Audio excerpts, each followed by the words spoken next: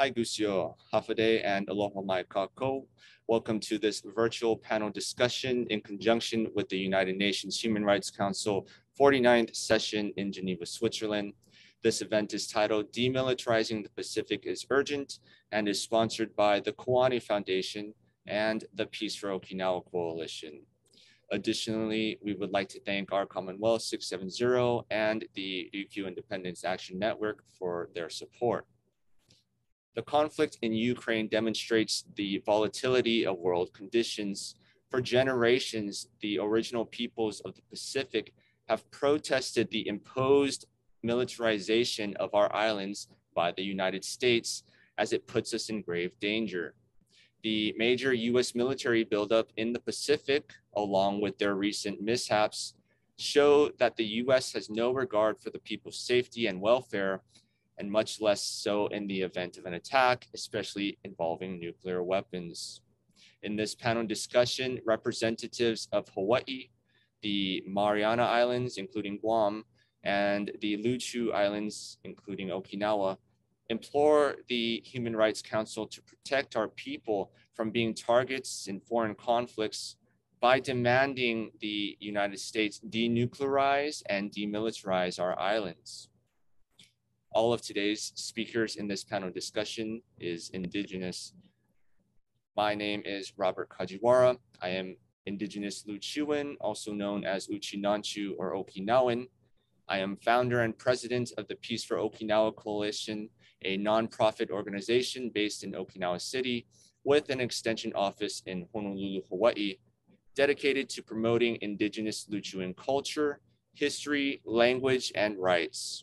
I have a BA in history from University of Hawaii at Manoa, an MA in history from University of Nebraska at Kearney, and a PhD ABD in history from Manchester Metropolitan University.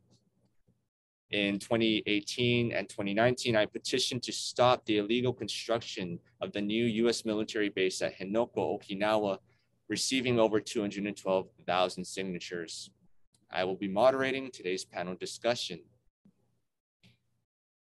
First, we would like to turn to Hoshin Nakamura, Professor Emeritus in History from Okinawa University. Professor Nakamura is also a native Ryukyuan and survived the Battle of Okinawa in 1945, in which at least 1 out of every 4 Okinawans were killed. Professor Nakamura has degrees in Asian Studies from the University of Hawaii at Manoa and Seton Hall University.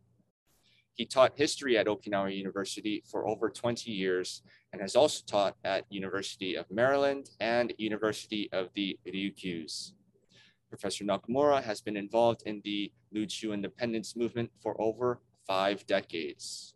Since 2019, he has been a frequent participant at the UN Human Rights Council. Professor Nakamura, thank you so much for joining us today. The floor is yours. Thank you, Robert. Good introduction. Oh, good. Oh, okay, great. Okay. In 2019 March, I first attended Geneva UN Human Rights Council with Dr. Shiu from Hawaii. And before me, Keiko Itokazu appeared at the Human Rights Committee at the UN Human Rights Council. She is the upper house lawmaker attending representing All Okinawa Council for Human Rights and Association of Indigenous Peoples in the Ryukyus. She appears that Okinawans are indigenous, but Japanese are denying that we are indigenous. Today's topic covers origin of demilitarization of Ryukyu, human rights violations by foreign invasions, the military base generated problems in the Ryukyu Islands, and urgent demilitarization of the Ryukyu, as well as the Pacific nations. Origin of dehumanization. In 1478, King Shoshin went into weapon hunt program when many countries, including Japan, were fighting wars within and outside. Peaceful and friendly international relation was established on the spirit of Bangkok Shinryo. That meant Ryukyu Kingdom had been the international bridge of peace and friendship. This idea had been introduced 20 years before by the former King Shotai Kyu in 1458. King Shoshin enjoyed civilian-controlled government 554 years ago in the Western Pacific. This is a map of Ryukyu Islands located between southern Japan and Taiwan. Ryukyu Islands consists of 4 major island groups: Amami Islands, Okinawa Island, Miyako Island, and Yaeyama Island, and dividing Western Pacific and East China Sea. This is a map written by non-Japanese because it's in English. Ryukyu Islands is described Japan in parentheses, which means this was not Japan before. Japan came to take over. This is a city castle during the kingdom's time. Ryukyu Kingdom was invaded 3 times. First invasion took place in 1609 by Satsuma. The second invasion, 1879, by Meiji government.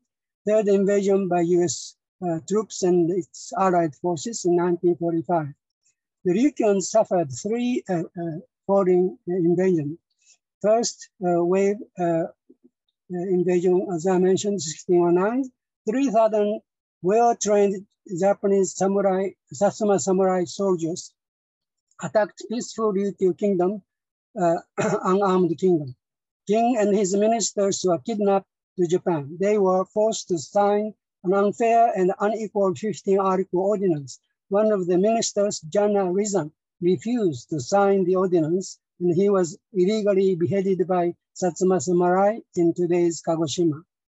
This is a picture of drawing of Satsuma soldiers setting fire.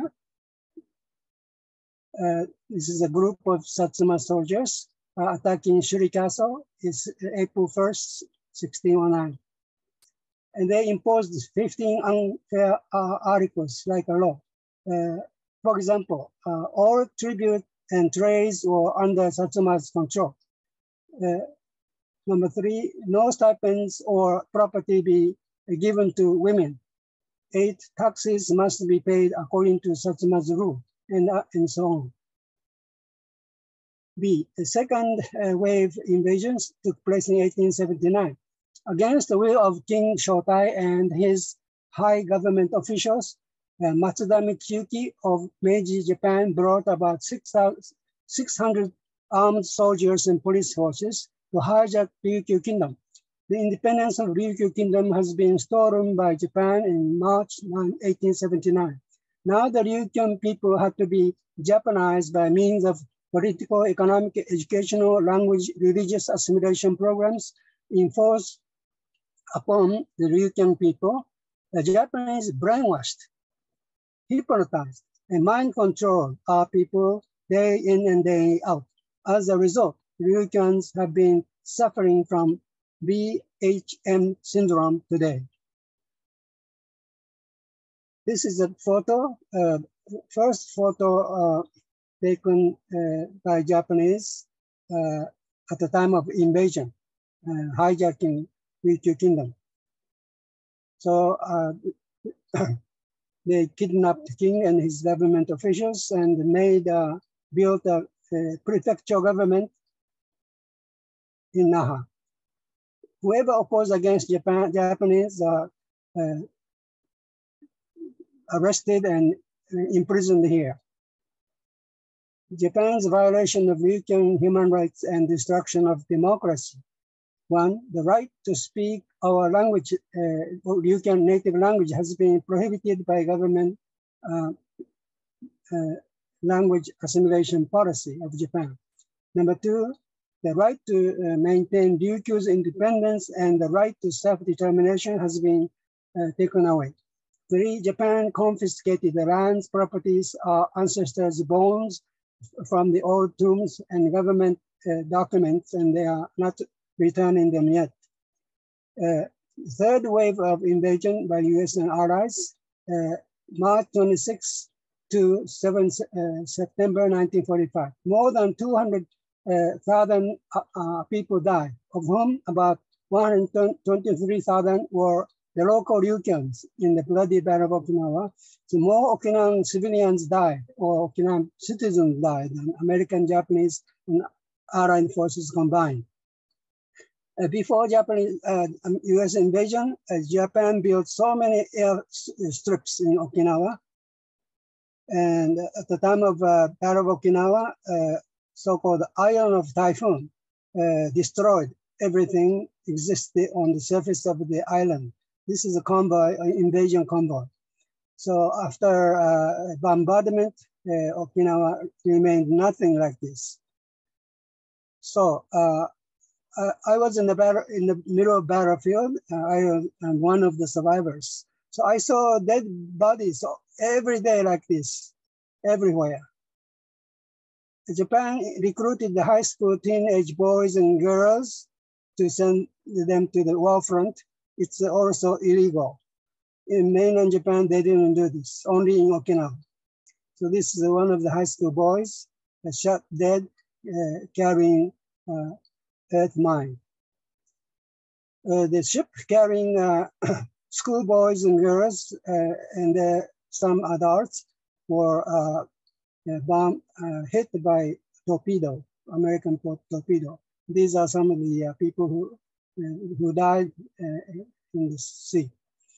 Those who succeeded to reach Japan or were staying at some temples in Kyushu, praying every day for the safety of their family in Okinawa.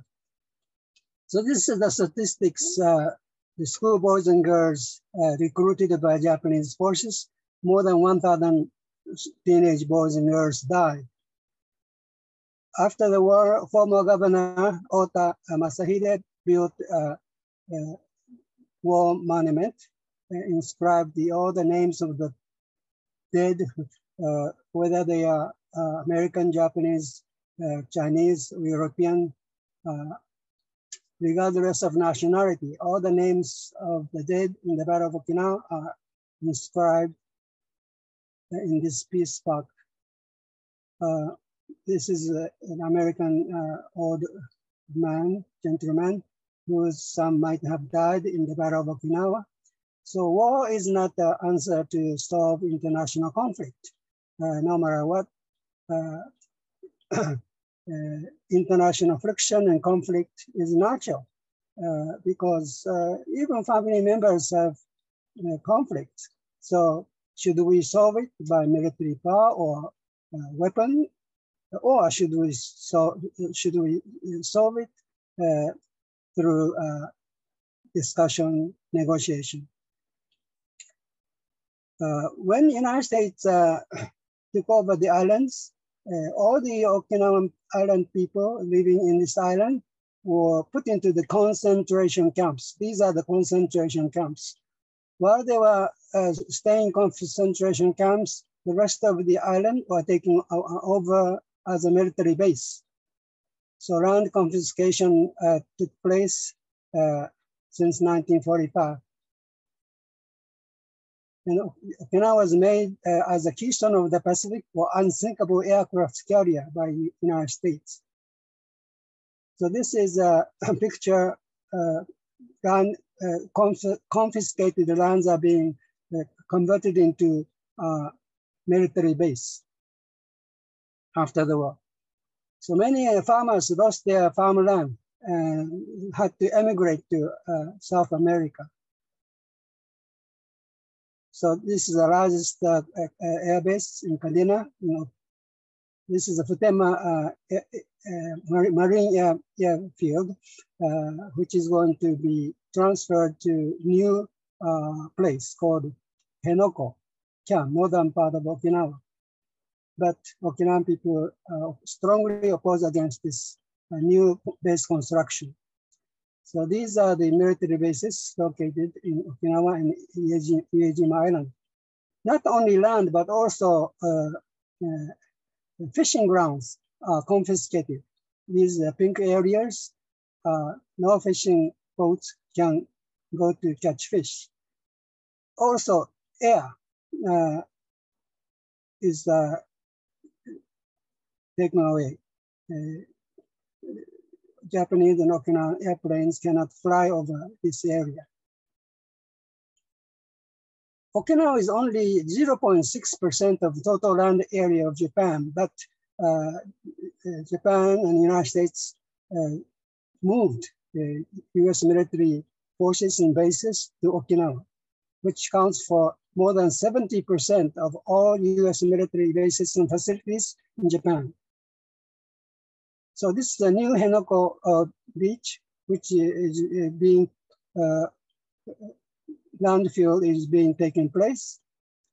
In this area, more than 5,800 species of organisms are found, and many of them are endangered, including dugong, is northern limit. Okinawa is the northern limit of dugong. So this is a base construction landfill of Oura Bay of Henoko.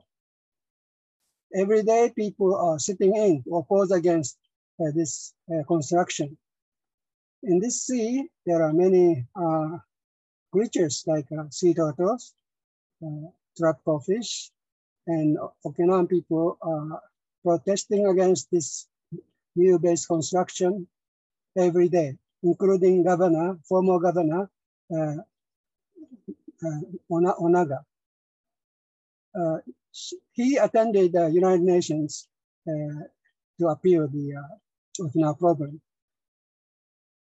So ex-Governor Onaga's speech at the United Nations Human Rights Council in Geneva says, the US military bases in Okinawa have been forcibly confiscated by the US military after World War II. It is not the one that Okinawa wanted to offer the land voluntarily.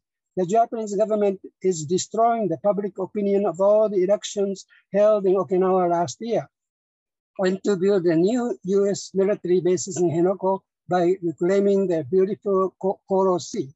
I am prepared to stop the construction of a new base using all means, by all means. So this is a no to Henoko new base demonstration. But Japanese government sent hundreds of police forces every day to Henoko to stop these demonstrators. Mr. Hiroji Yamashiro, one of the head of the peace activist, was arrested and imprisoned. So he was invited to United Nations to speak about this Okinawa base program. United States made a government while governing the Ryukyu Islands. This is a civil administration of the Ryukyu Islands building. And the High Commissioner was the governor, the ruler of the island. Third High Commissioner, Lieutenant General Paul Caraway said, reversion of Okinawa is a myth. In other words, self-government or autonomy of Ryukyu is a myth. So in other words, United States and Japan will not give autonomy or self-government or self-determination. Military base generated problems are rampant. The rape and the murder of 6-year-old Yumiko Chan by a US soldier in Kadena on September 30, 1955. An Okinawan elementary school girl was crushed to death by the fallen trailer in Yomitan village in June 12 and 1956. On March 7, 1996, the 3 American soldiers abducted and raped 12-year-old Okinawan schoolgirl walking home after buying a notebook. F-100 jet fighter crashed on the Miyamori Elementary School, killing many school boys and girls. And this is a helicopter suspending, flying over the Yumitan village even now. So this is a trailer fell upon this schoolgirl, and helicopter crash took place on Cox International School University, Kokusai University, in 2004. Rape and murder again took place by ex-USGI in April. U.S. military ex-Marine Franklin raped, murdered, and abandoned 20-year-old office worker, Miss Rina Shimabukuro, in Uruma City, in Okinawa, while she was taking a walk. And land, soil contamination by toxic chemicals, water contamination, water pollution come from Futema Air Base.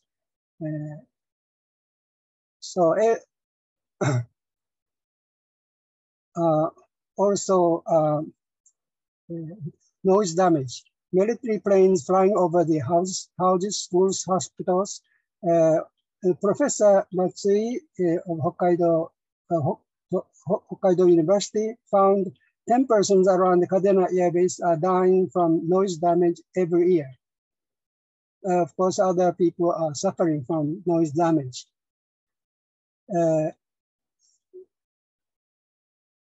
The Department of Culture and Environment Affairs, Okinawa Prefecture Government, March 1999, summarized the side effects of aircraft noise pollution around the Kadena Military Air Base as follows: psychosomatic health disorders such as sleep disorders, preschool children's abnormal behaviors, effects on long-term memory,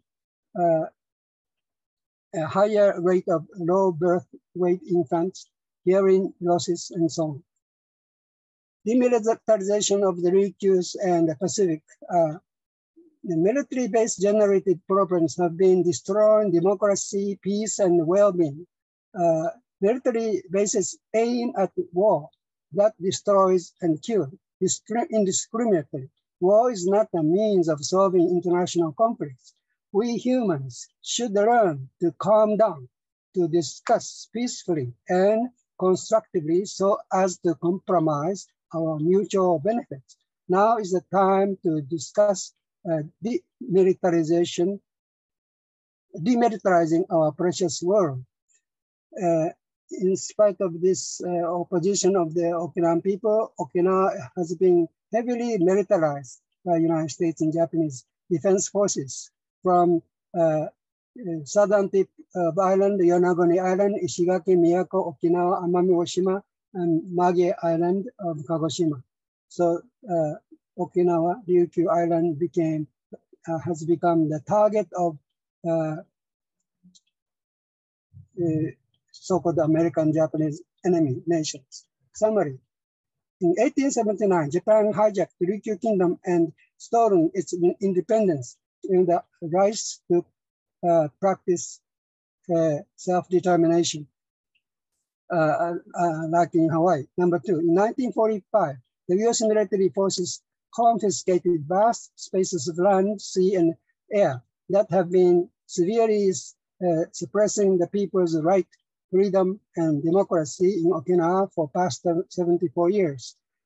Ryukyuan people have 100% right to become free, from both Japan and the United States control, and to restore independence. 2013, the Association of Comprehensive Studies for Independence of the Ryukyuan peoples was established to achieve Ryukyuan independence again. Four, the power to self-determination is exercised by the leaders and for the leaders of the government. This is automatic. autocracy, not democracy, because of democratic government is based on Abraham Lincoln's idea, as he emphasized, the government of the people, by the people, for the people shall not perish from the earth. Since time is, can I go on or stop here? Okay, let me finish. Number 5, Ryukyuan people have 100% right. I'm sorry. Number 6, when the rulers habitually practice their unfair and abnormal behaviors to the suppressed, they soon become to feel themselves as if it were fair and normal. The suppressed must raise their voice outward for justice and for the restoration of normalization of human rights.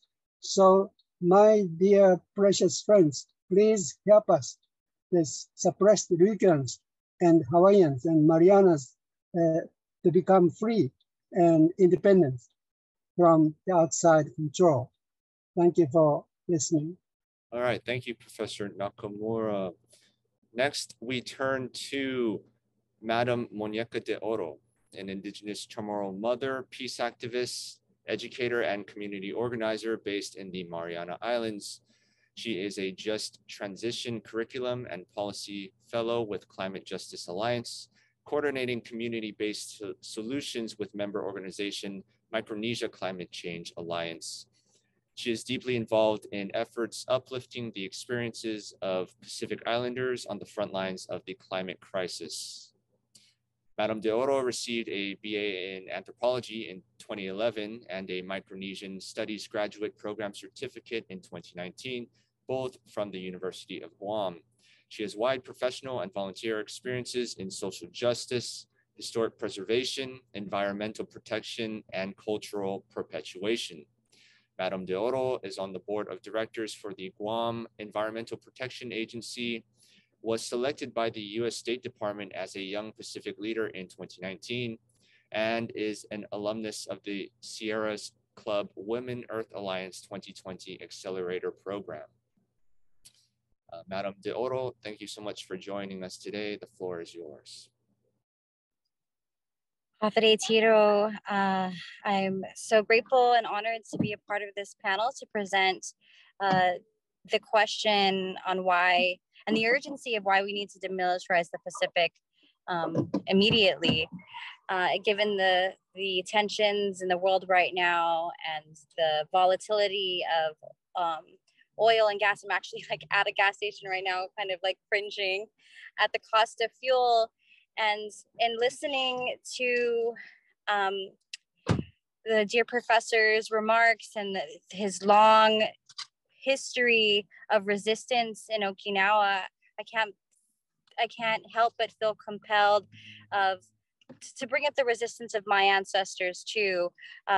Like the Okinawans and Hawaiians too, we are all island communities who have been and seen and felt and then continuously to today the wrath of colonization and continuously experience the inability to exert our sovereignty and our human rights to protect our water, to protect our lands and our airs, and all of our natural resources in which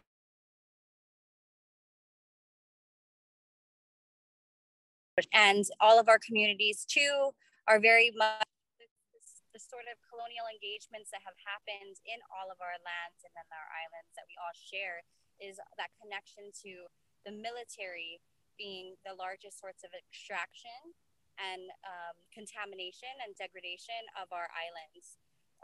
And in the Marianas, just to give a little bit more of a update for the sort of actions that have been happening by the U.S. military in the most recent weeks, there's been a rampant display of posturing to the region, namely China and Russia and North Korea, from our islands.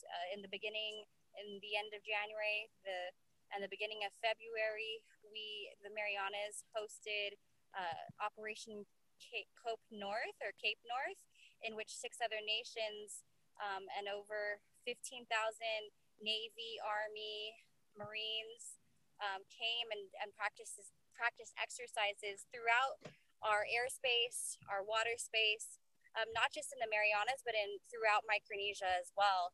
And on the ground, that looks like so many planes flying low in our beaches throughout all hours of the day. It was troops filling up our airports. It was people. It was lots of military people having R&R on our beaches, and it was just an increased level of activity, which was in one case celebrated by the local business community because it was an infusion of tourist dollars, which we haven't seen because of the pandemic.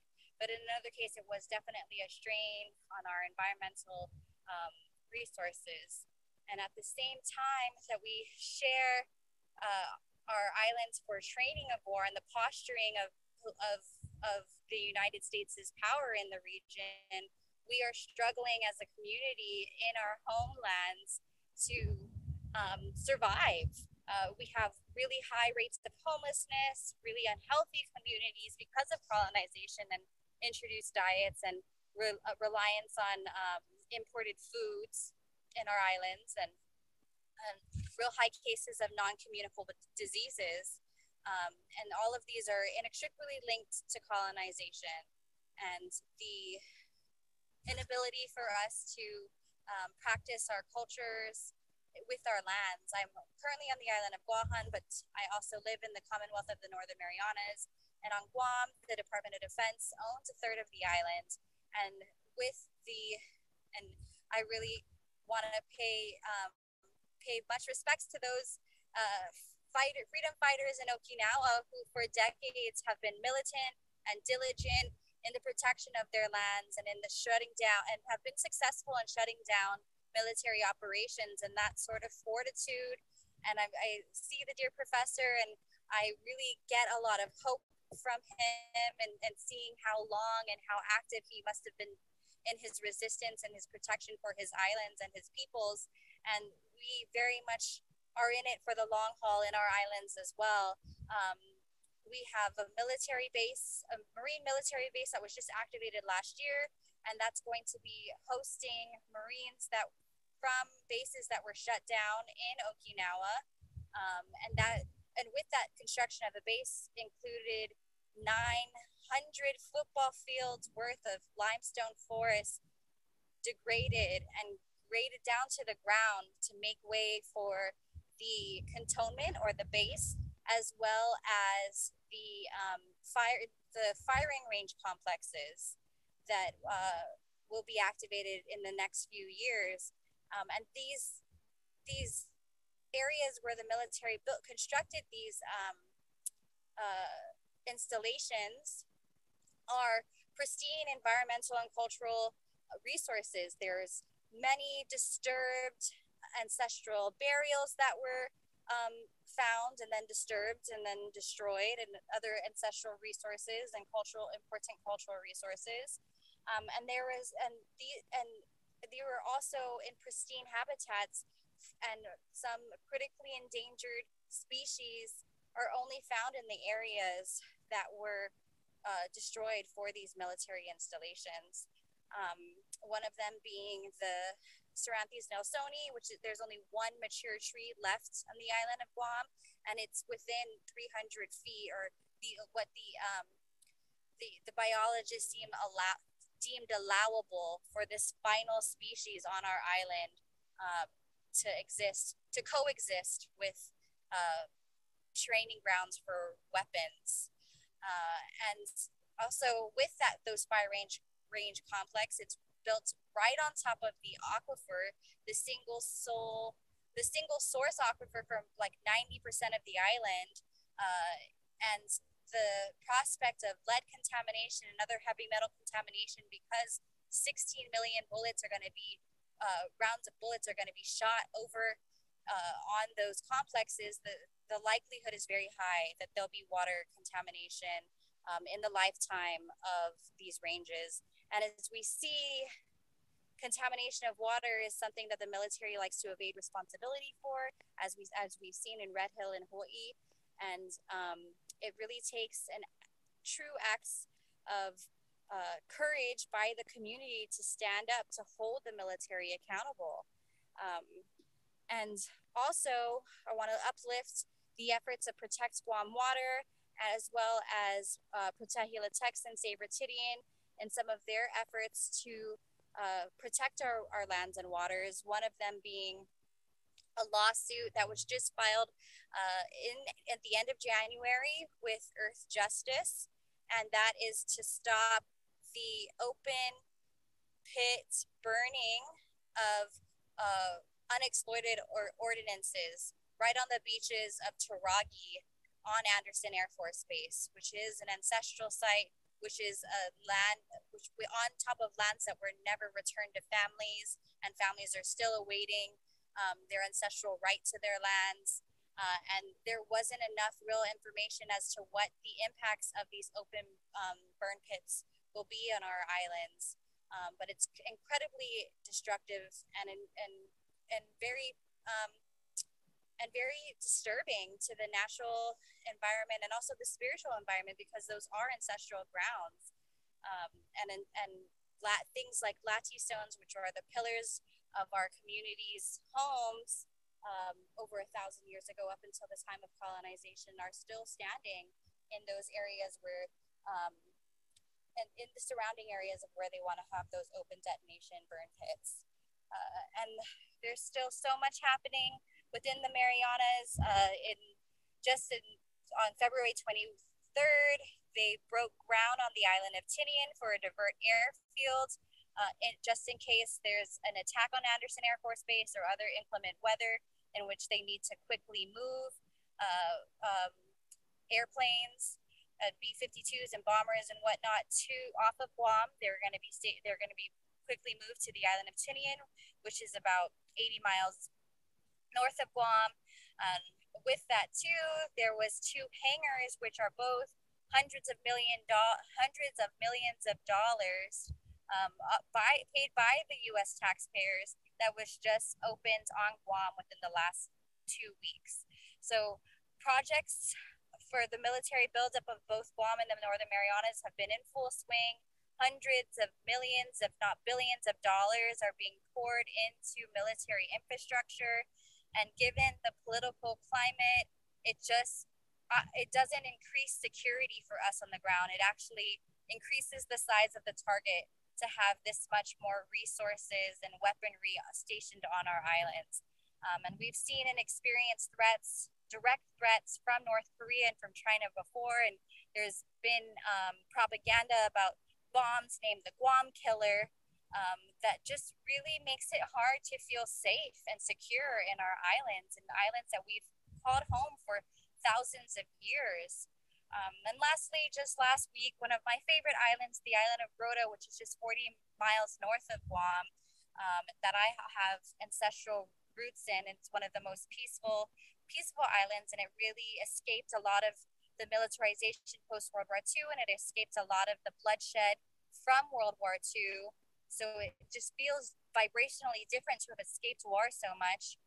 They just activated a THAAD, or a long-range missile defense system, on that island. And it's only an island of 3,000 people. There has never been any real long-term military infrastructure on that island before. And it's just going to completely change the feeling. Even though it's just one mobile THAAD, it just makes the impending war feel all the more real in our region. And along with the Marianas, there's also a lot of posturing throughout the rest of Micronesia, in Palau and in the Federated States of Micronesia, to also be bolstering the presence of the U.S. military in our lands and in our waters. And none of this is to the benefit to the people in our region, and none of this, especially in the case of Guam, is done with free, prior, or informed consent. And if there's anything that we see and have experienced with the presence of military, it is lasting contamination, and it is the loss of life, either by slow death with toxicity, or with straight up war and violence. So we really need to, especially with the compounding threat of climate change on our islands, we really need to find a more peaceful, more mutually benefit way to share the earth. We really need to be looking more into renewable energy and more progressive ways of being in relationship with one another. Even though conflict is unavoidable with human relationships, there is a way that we can do it that doesn't result in nuclear catastrophe and doesn't result in loss of life and suffering beyond measure. And I really hope that the world recognizes the need to have women and especially Indigenous women lead us through the crisis that we're going through, and put those who are on the front lines, especially with the climate crisis, at the forefront of innovating and finding solutions to go through this climate crisis. And lastly too, I hope all of our communities here from Hawaii to Okinawa can come together to call on world leaders, especially at the Conference of Parties and the UN negotiations on climate change, to have militaries not be exempt from climate protocols. It's ridiculous that the United States military is the single largest consumer of fossil fuels and the single largest polluter in the world, yet they are completely exempt from the Kyoto protocols and the Paris Agreement. They don't have to report their emissions, nor do they have to do anything to draw back on their emissions. And that's a big oversight if we're really wanting to tackle the climate crisis. It's a major oversight on behalf of the peoples who suffer from hosting military bases, and on behalf of those who are most vulnerable to climate change, which include us out here in the Pacific. Thank you so much. I look forward to listening in to everybody else's remarks, and I'm so grateful again, Robert, for your invitation to speak and to give remarks coming from the Mariana Islands. Suzus Ma'asi. Thank you so much for educating us about the situation in the Mariana Islands. We received some comments. We received a comment from Joyce Kaupuiki, saying what these people are going through, the same thing that we're going through, military taking more land for more housing to be used by military families. It's a huge problem. Joyce says, I feel for these people. We are all going through the same thing. Hope they will win. Thank you for your comment, Joyce. With that, we would like to turn to the Hawaiian Islands. Our next speaker is H.E. Leon Kalahau-Siu, Minister of Foreign Affairs of the Hawaiian Kingdom. He is a prominent strategist, advocate, and spokesperson for Hawaii's independence. Minister Siu is a familiar participant in Geneva at the Human Rights Council and is working to restore or develop new relations between the Hawaiian Kingdom and other states.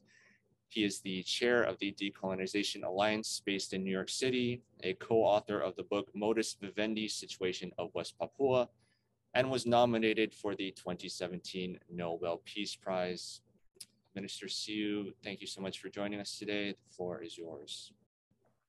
Oh, mahalo nui loa. Mahalo, aloha, yeah. Oi, everybody. I just am so pleased to be here.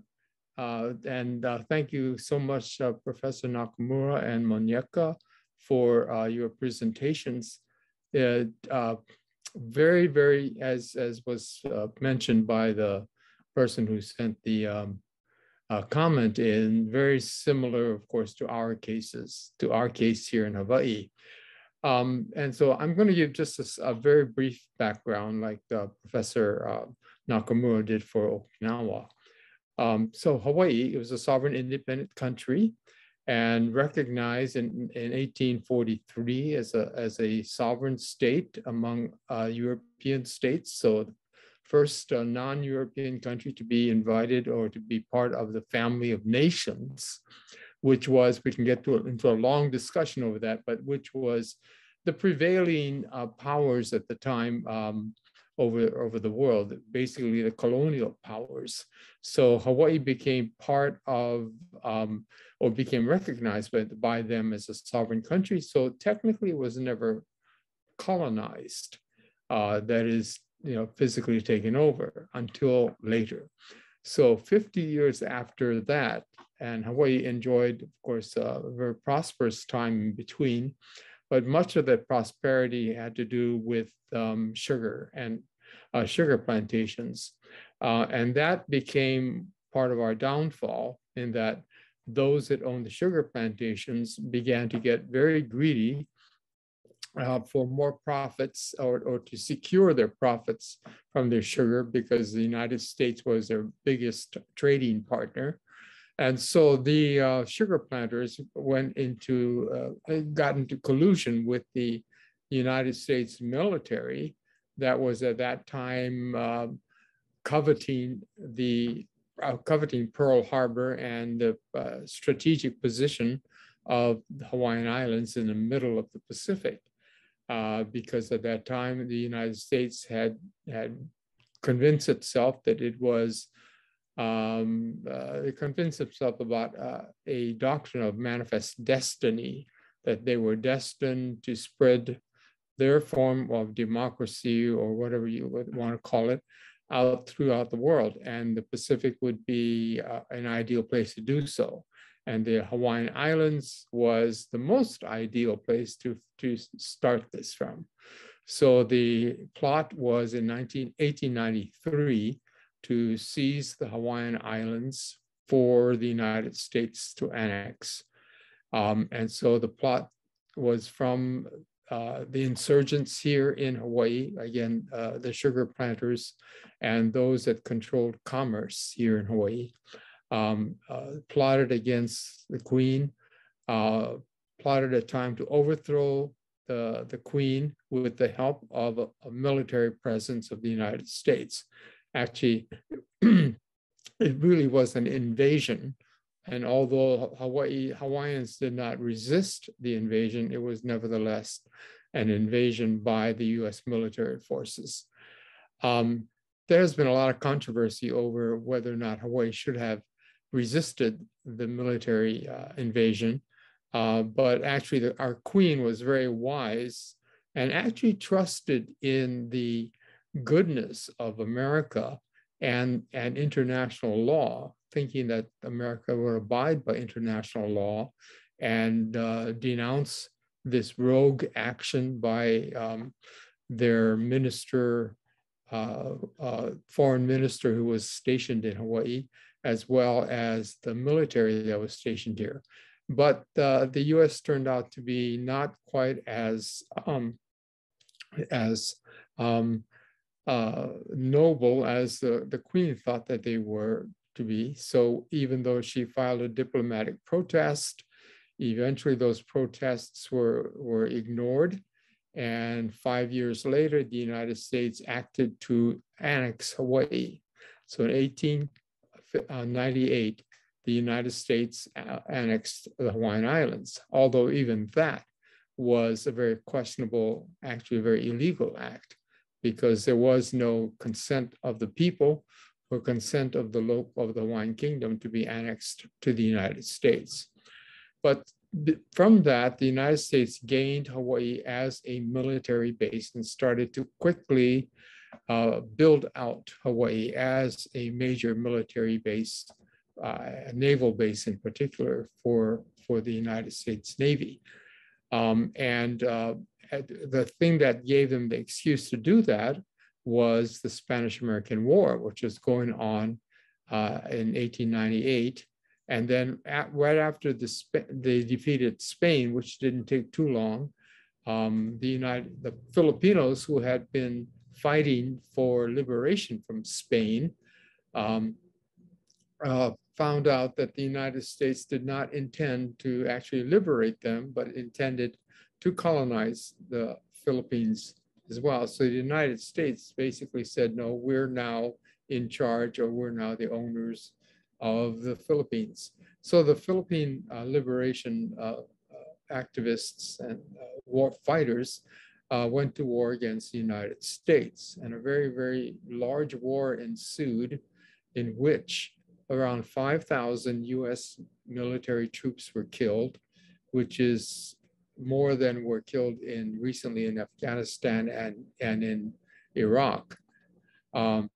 But the Filipinos really took the pounding from this, and this is similar to Okinawa.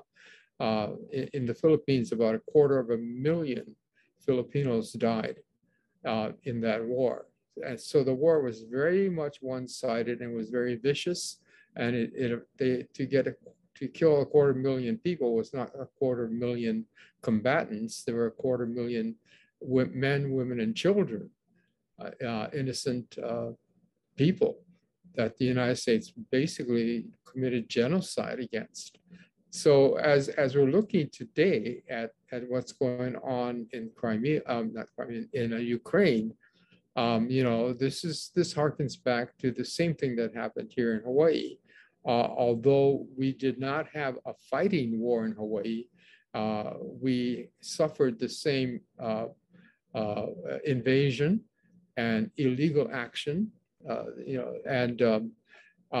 unfortunately, no one at that time, none of the other countries with which we had treaties protested the United States invasion of Hawaiian Islands. But because of that invasion, the United States was very much emboldened and took the Philippines, and was very much even more emboldened and decided to really plant their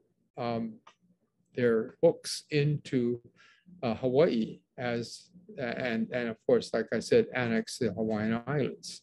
And the sole purpose, or the primary purpose of annexing the Hawaiian Islands, was to extend US military power into the Pacific. And that they successfully did, built up the Hawaii, and Hawaii is a major military fortress, and similar to Okinawa as well. I mean, there is so much military here in the islands, although much of it, it's not quite as obvious as it is in Okinawa, in Ryukyu. But it's here nevertheless, and it's also the major command center for the Indo-Pacific Command of the United States, which covers not only the Pacific Islands, but the Indian Ocean as well. So it's not only the Pacific Ocean, but the Indian Ocean as well. So it is the largest military command in the world, and it's based right here. And as Monyeka talked about, the dangers that this puts us in is really quite astounding, because when you look at it, if any kind of real war broke out for the Pacific, the war would not be a war like you see going on in Russia and Ukraine, where there is, boots on the ground invasion, because there wouldn't be any boots on the ground here in Hawaii. Even World War II, when there were marine landings and the vicious fighting going on, this is not the type of warfare that it will be in store for the Pacific Islands in the future. It's going to be missiles, and it's going to be possibly nuclear missiles, because there's the only way to defeat the United States response to any kind of actions in the Pacific Rim area would be to wipe out the United States military forces here in Hawaii, which of course, like in the Philippines, happened in 1898 and 1902. It would mean wiping out the population as well, and the civilian population of Hawaii. So the entire civilian population and every living thing on the island of Oahu would be completely destroyed, annihilated. And so this is what we're facing.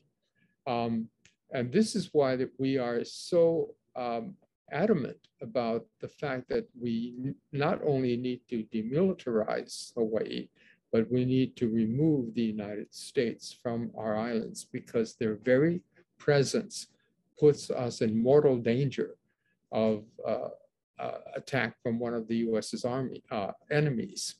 So this is why we are stepping up our efforts to bring this to the attention of the United Nations, as well as the other the other nations of the world, specifically those who are islanders, to please assist us in removing the United States from our islands.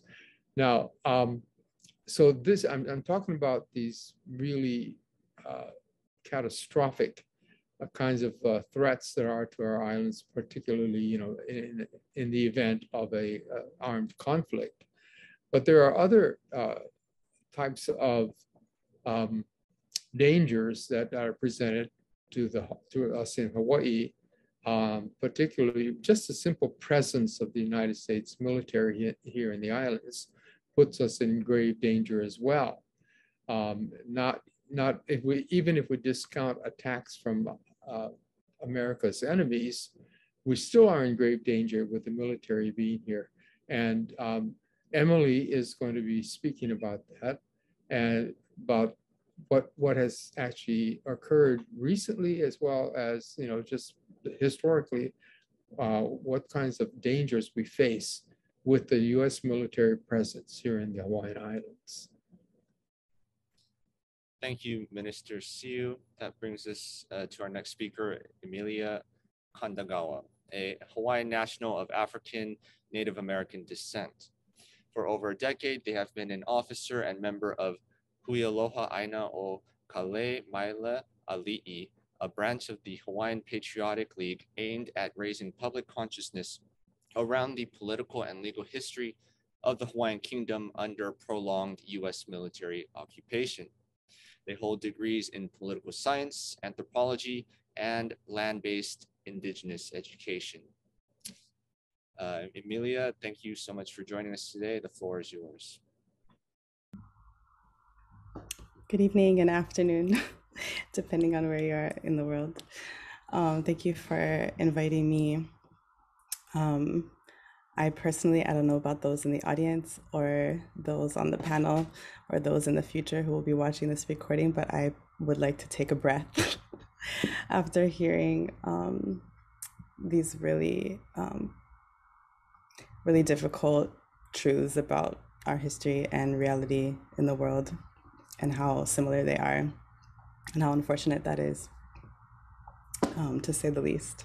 So I just want to take a breath and a moment to just recognize that there's a lot of grief that is going unexpressed as we try to just get these messages out there. So I'm going to take that moment to recognize that. And I also want to acknowledge the two really incredible Hawaiian activists and water protectors, Laulani Tio and Shelley Muyoka, who could not join us in person on this panel.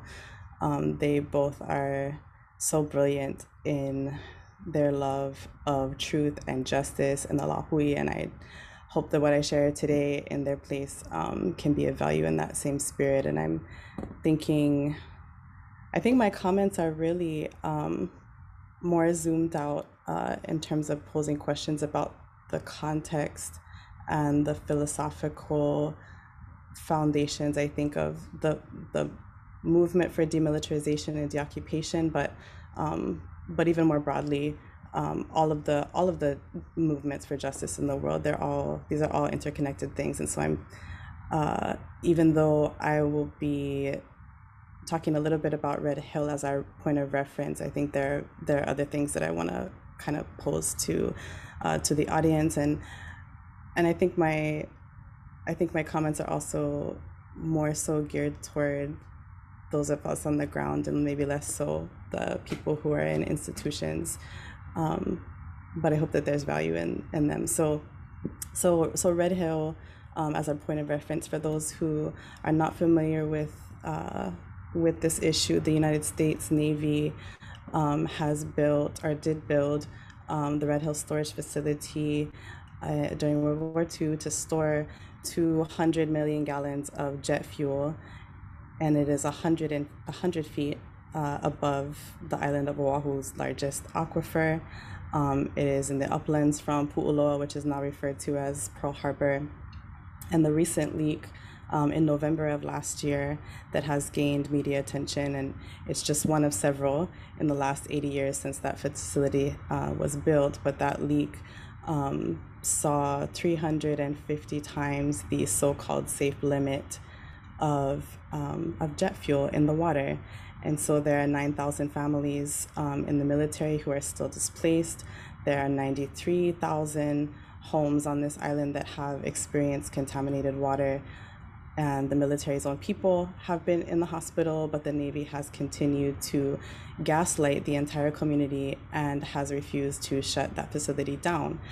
And 2 days ago, thanks to the organizing of dozens of a coalition of dozens of organizations, the Oahu Water Protectors and many others, 2 days ago on March 7th, the US Department of Defense announced it would defuel and decommission the fuel tanks, but that pressure still needs to remain on them to actually follow through and to not simply relocate it to another island country.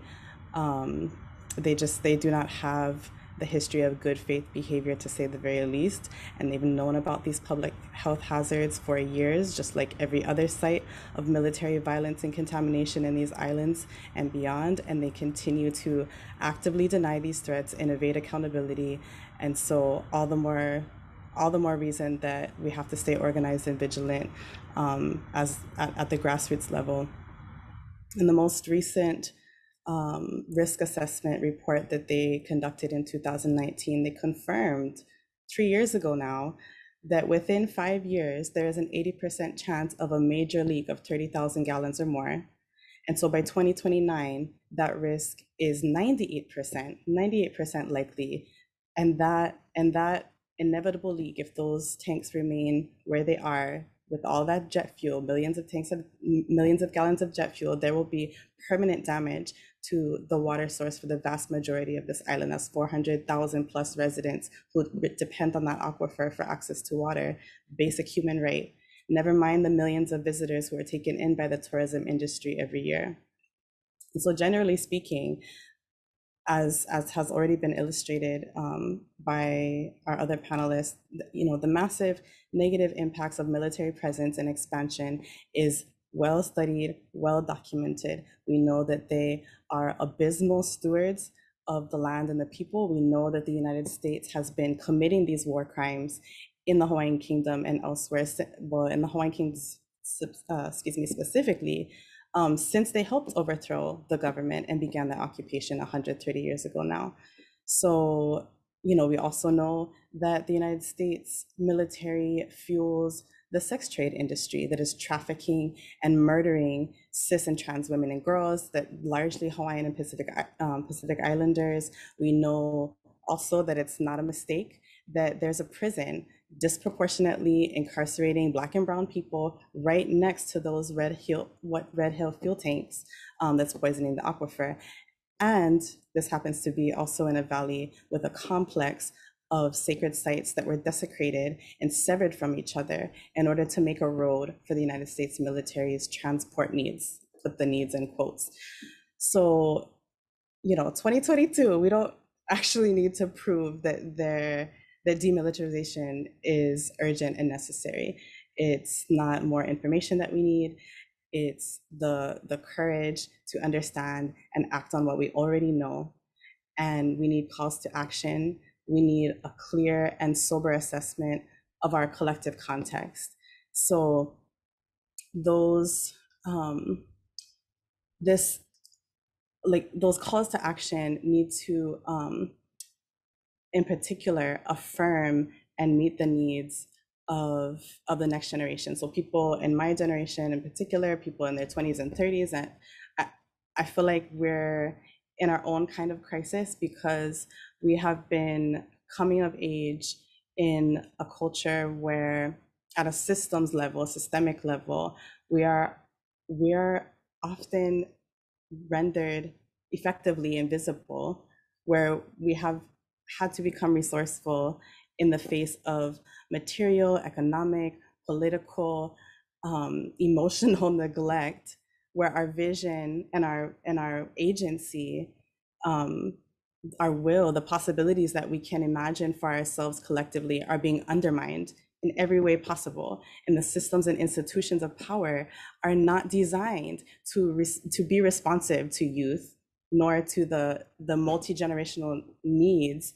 that are being highlighted by these crises of militarism, you know, as the topic of our discussion today, among many others, of course. And so again, what can be the call to action, the specific calls to action, given how much we know already about what threatens us collectively and what we know about the obstacles to our shared movements for freedom, in the face of constant devastation and grief and apathy and status quo? How can we feel inspired to act and to engage in the kind of civil disobedience that this historic global moment is calling on us to do? And so that call to action, I would offer that call to action is ultimately ceremony and relationship, which are really the same thing. And in response to the crisis at Red Hill, as an example, the community gathered before dawn at the gates of the US Navy Command to hold ceremony for the building of the structure, to draw in all of what we need materially, spiritually, socially, politically, to fix what has been broken here. And reclaiming spaces in that way everywhere possible helps us make change from the inside out, and also helps us to bring joy to the grief that we're also moving through. And we build those same kinds of relationships in Makua Valley, which is another place that's impacted by US bombing and occupation on Oahu, where just by claiming space and by being in ceremony there over the years and inviting the military personnel to participate in that with us, we have observed the change in their relationship to us and the potential for solidarity ultimately with them in what will ultimately be the process of deoccupation. And that alone is, you know, just one small example of something beautiful that comes from prioritizing ceremony and relationship building as the call to action.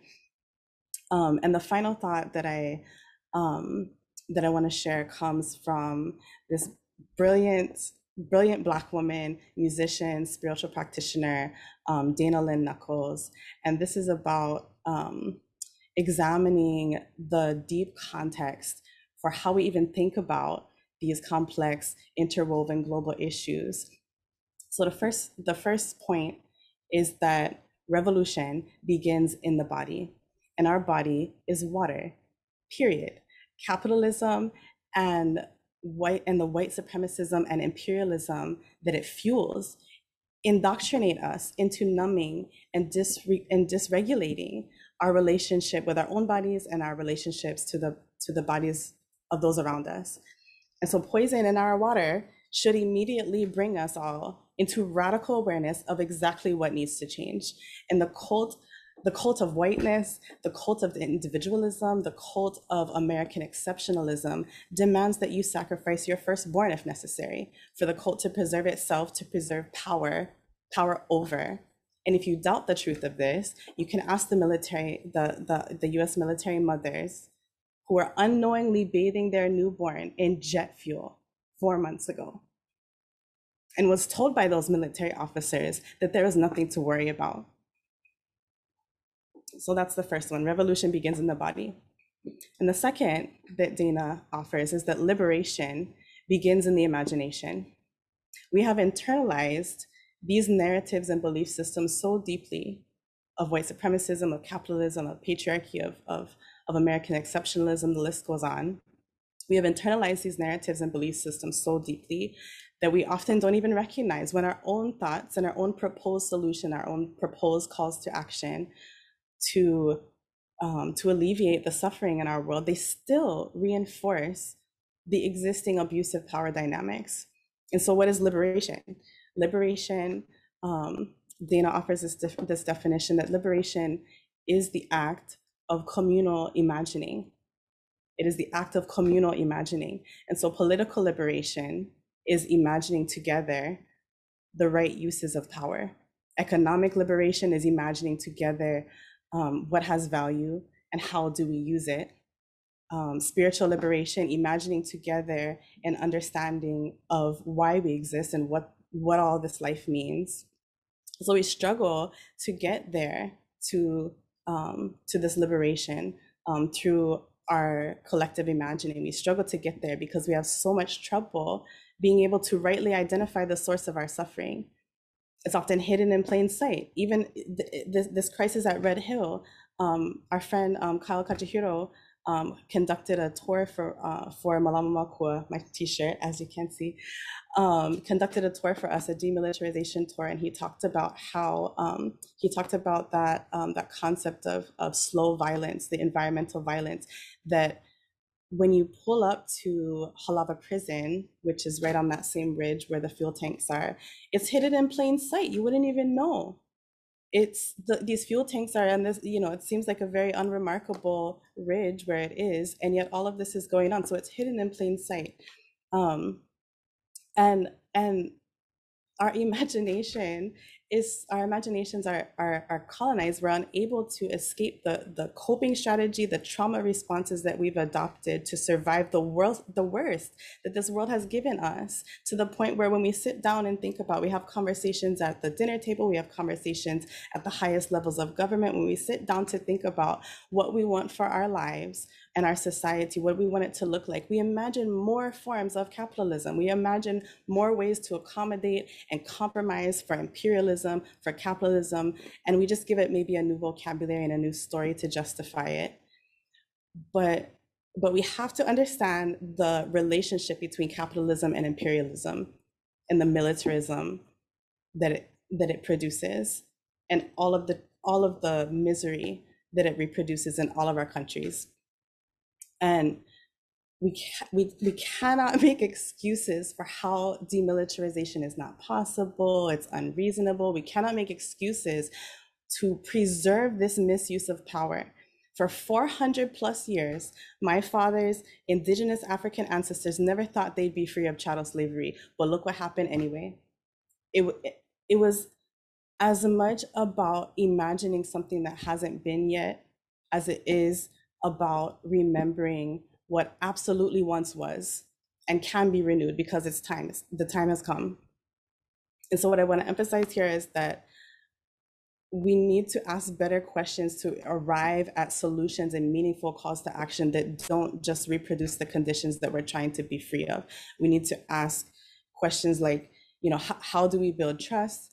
How do we become trustworthy? What does accountability look like? And how do we become more accountable? What does genuine security look like? And what kinds of human and more than human relationships give us access to genuine security? How do we find ways to prioritize those relationships when there's so many forces actively working to prevent us and undermine us from nurturing those connections that will give us genuine security? And so those are my thoughts. I'm just thinking more big picture here, and I hope that that folks can find some value in rethinking that. So thank you. Thank you, Emily. That was a great message. A lot of moving and powerful things that you shared. Yeah, regarding the U.S. military's poisoning of Hawaii's water supply at Red Hill, very, very similar to the situation in Okinawa, where the U.S. military has an extensive history of poisoning Okinawa's water, including the tap water, the drinking water. This even just recently, just a few months ago, they did it again. There was another incident where the U.S. military deliberately poisoned Okinawa's drinking water with cancer-causing chemicals, and basically there's no one to hold them accountable. They can pretty much get away with whatever they want in Okinawa, and so we really want the UN, especially the Human Rights Council, to be paying attention to these things and to help hold the United States accountable for the poison, well, for all of their human rights violations, but especially something like the poisoning of drinking water, which should be a no-brainer. That should be obvious, an obvious basic human right. And yet in both Hawaii and Okinawa, and I'm not sure about the Mariana Islands as well, but you know, the U.S. military has an extensive history of poisoning the water. So why are they continually allowed to get away with this? It's ridiculous. These are major human rights violations. Emily, you mentioned also about the young people, about how we need to raise up the younger generations more. We received a comment from Bianca Kinjo and Uchinanchu saying we need to raise awareness of young people in Okinawa. I was surprised when I saw only old people in the manifestations. They are extremely depoliticized and manipulated by the Japanese government. Yes, these are good points. Certainly, we always need to continue to raise awareness and raise up the younger generations, right? I would like to point out, however, that part of the reason why the elderly in Okinawa are more visible in terms of voicing their support for Okinawan rights and opposing the U.S. military. Part of the reason why the elderly are more visible is because they're retired. And so younger folks, right? We have to go to work, we have to go to school during the day. We can't always be out on the grounds on the front lines. That includes myself, right? But I'm certainly there with the elderly peace demonstrators in spirit. I fully support them, and I try to find my own ways of helping boost their support and promote their voices, such as, you know, on social media and things like that. And I know some other young Uchinanchu do the same as well. But at the same time, yes, it's still a great point. We absolutely need to continue to do what we can to raise up the younger generations. And finally, we received comments from a user in China on Weibo, Chinese social media, suggesting like, oh, we should include Native Americans in our group as well. And I just wanted to point out to the viewers that yes, absolutely, we do work with Native Americans, particularly Native Alaskans.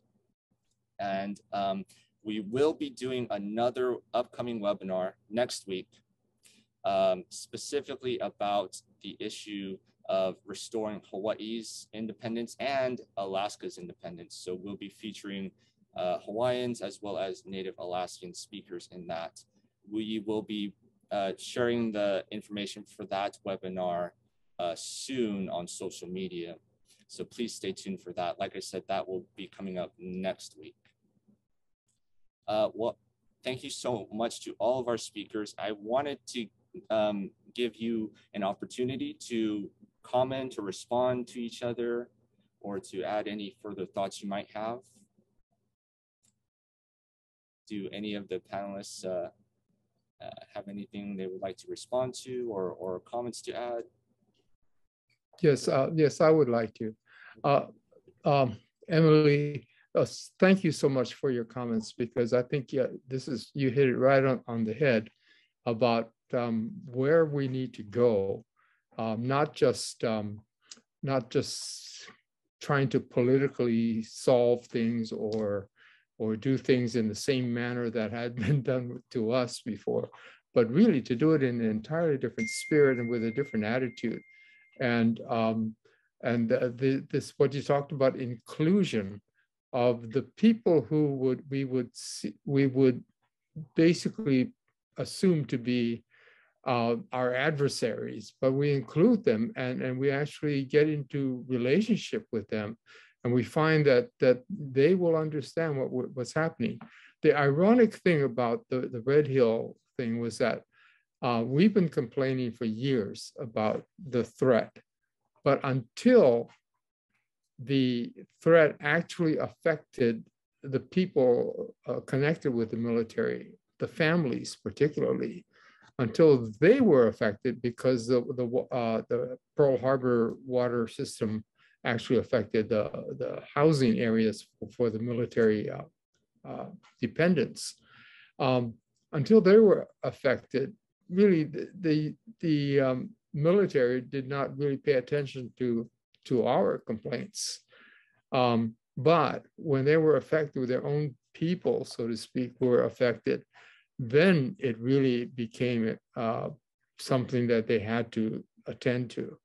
And I tell you, those people were activists. I mean, they went to Washington, D.C. and just demanded, what we've been saying all this time, but coming from their own people. So what I think has happened is that in Hawaii, we've made a shift where the general population of Hawaii is beginning to believe us and the things that we've been saying even more. And I think we've turned a corner on that. But I just wanted to end with one quote, and that is from what's his name? Biko, Stephen Biko, who was an activist in South Africa, anti-apartheid activist, but he was basically the guy who wrote a lot of things. And so Stephen Biko said, the most potent weapon of the oppressor is the minds of the oppressed. So because there had been such a long and protracted indoctrination of our people for generations, our what we had to get over is the oppressors, what the oppressors have put into our minds that cause us to be oppressed. So that's why many of our people still are having a hard time just processing a different way of thinking of things. And a lot of our people still revert, like you mentioned, to the same old solutions or the same old processes of capitalism, imperialism, and things like that, because it's, in a way, that's all they know. But what's great about what's happening with us is that a lot of young people are now free of that kind of indoctrination that many of us older ones had gone through, so you don't have as much of a battle to think in a different way and to think more like our ancestors thought about how to approach problems on a relational basis rather than on an adversarial basis. And so I just wanted to add those thoughts in because I think we're headed in the right direction.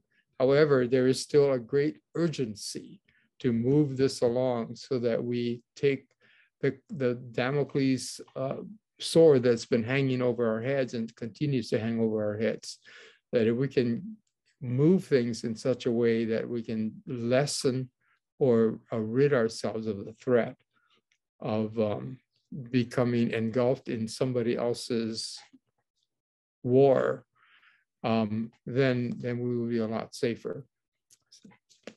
Thank you very much. Thank you, Minister Siu. Would any of the other panelists like to offer any further comments or closing remarks?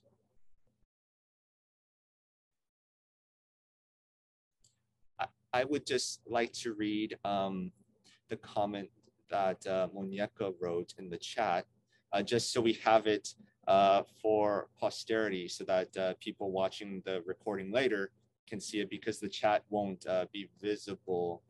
The Zoom chat anyway won't be visible afterwards. The YouTube chats will be visible. But Monieka wrote, just wanted to extend deep gratitude to the historical wisdom and solidarity shared grateful for the breath and the ideas about where revolution and liberation seed from. Thank you, Moniaka. Professor Nakamura or Emily, any closing thoughts?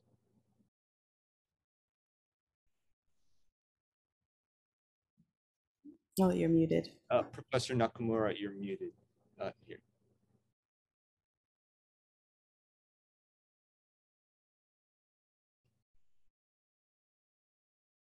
Professor Nakamura, you're on mute.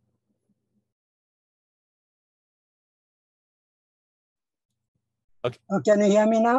Yeah, we can hear you now. Okay. By listening to the panelists, I had a new awareness, a new learning.